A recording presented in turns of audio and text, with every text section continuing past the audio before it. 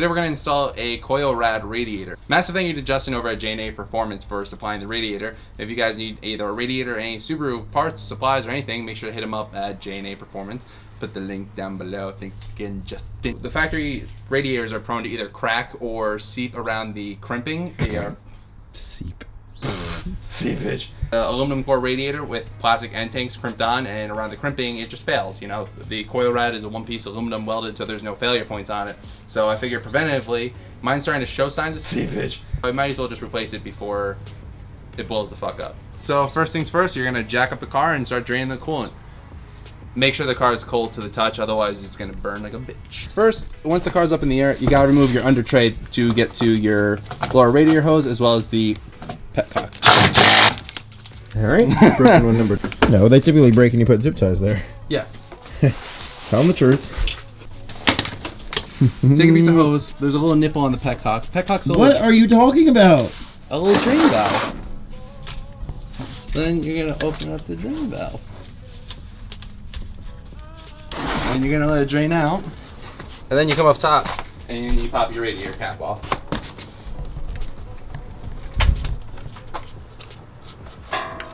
The two hold downs right here. Yeet. Did a whole lot of nothing. Fucking sound like gunshots in the background.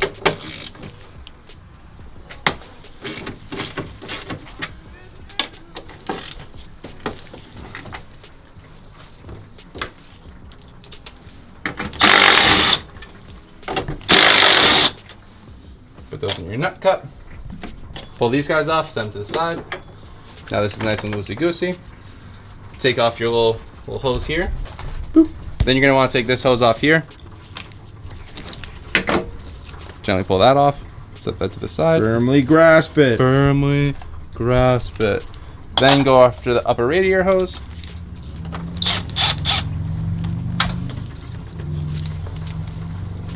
Be careful, there might still be coolant in top depending on how much is drained out. Then you can remove your bypass hose, which we are gonna need to modify.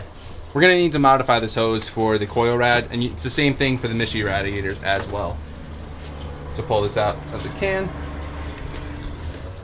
Set this to the side. Take a 10 mil. Pull your expansion tank off.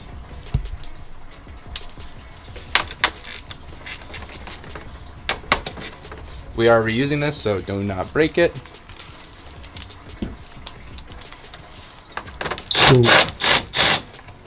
Don't not break it. Breaks it. Yay. Yay. Next, you're gonna go after your fans. There's two connectors. One on this side, and one on the other side.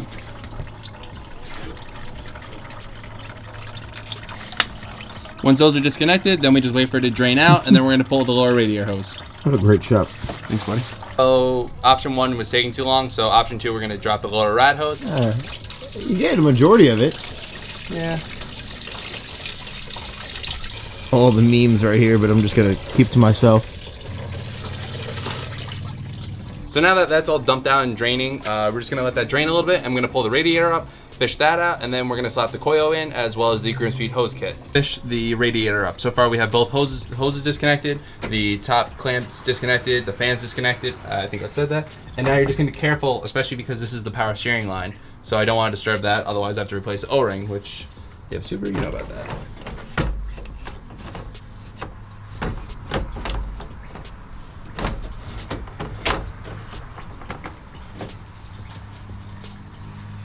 Now that you have the radiator out, you kind of just want to dump it into your catch bin.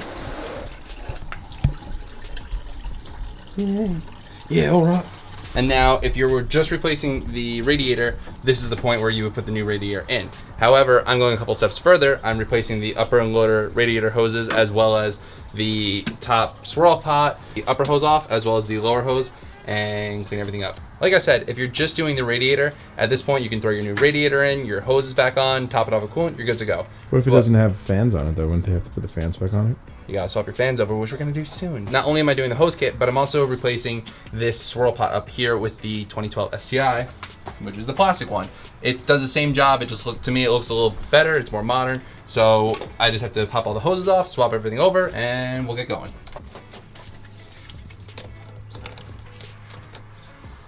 that guy.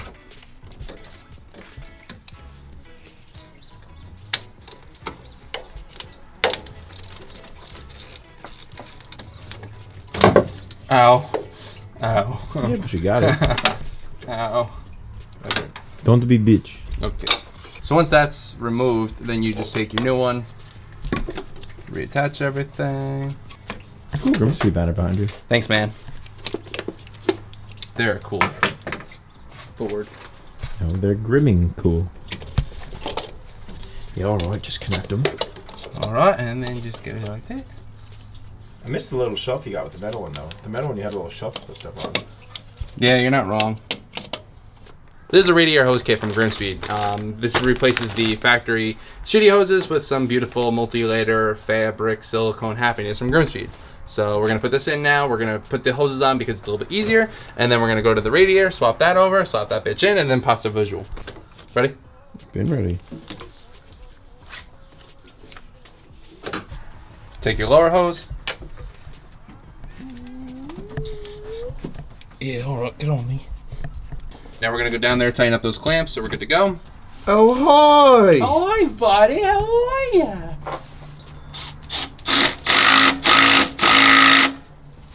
So, this is the factory one with the fans on it. Now we're gonna remove the fans and put them over to the coil.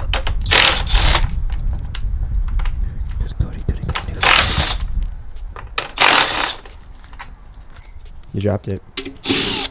Dropped it again.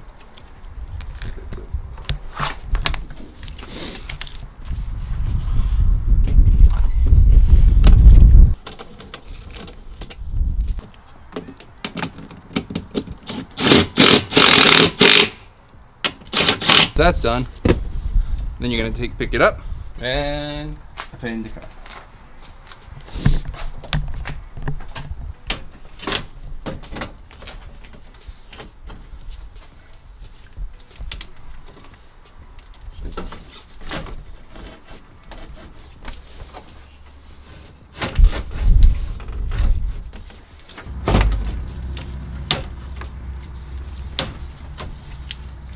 Now that the radiator's in, throw your hose clamps on your upper and lower radiator hose, and then we're gonna go back. Coolant! Yeah, nope, we gotta connect the fans.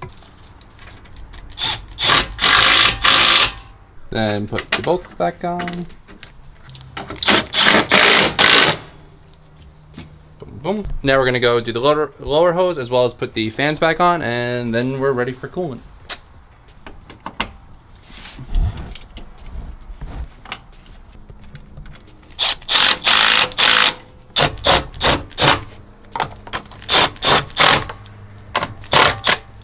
Put it in the hole. Put it in the hole. Put it in the hole.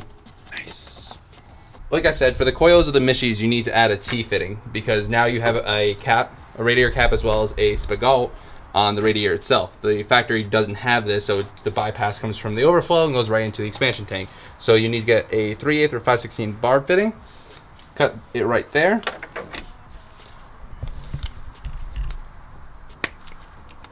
Like so. Put your bob in there. Then get yourself a section of hose. Bolts and hose. Like so.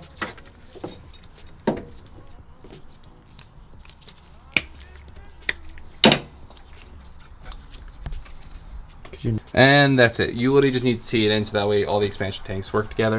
Then over here, this guy goes like so. And we're gonna cut him back a bit. Like so, like so. Now it's time to top out the coolant. All the hose clamps are nice and tight, and I'm using the Prestone 50/50 pre-diluted stuff. It doesn't really matter. Some people use the Subaru stuff. It's really all the same stuff at the end of the day. Also, Ryan from 1320 told me to use this shit, so thanks, Ryan. Cool. Pro tip, fill it really, really slow, and you'll get less air bubbles. Or use the tool that they make for this so you get no air bubbles. Somebody wants to buy one from me. Oh, feel it slow. So now that the radiator's in, the hose clamps are on, the hoses are on, the other hoses are on, the T-fitting's on, that thing's on, the caps are on.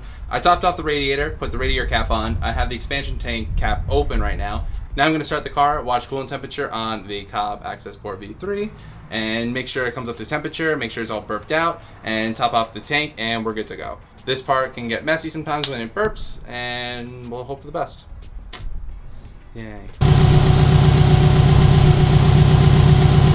So that's it. Got the Koyorad in, the Grimmspeed Hose Kit in, everything's burped and good to go. Like I said, I ran the press stone 50-50, it worked perfectly fine. The radiator's full, expansion tank is full. Easy way to burp these is just work with the expansion tank, as you guys saw I was doing. And that's pretty much it. So massive thank you to Justin at JNA Performance for the radiator, as well as Grimmspeed for the hose kit. If you guys want to purchase anything that you saw in today's video, in the description below. And while you're down there, comment, like, and subscribe. Yeah. Thanks so much for watching. Goodbye.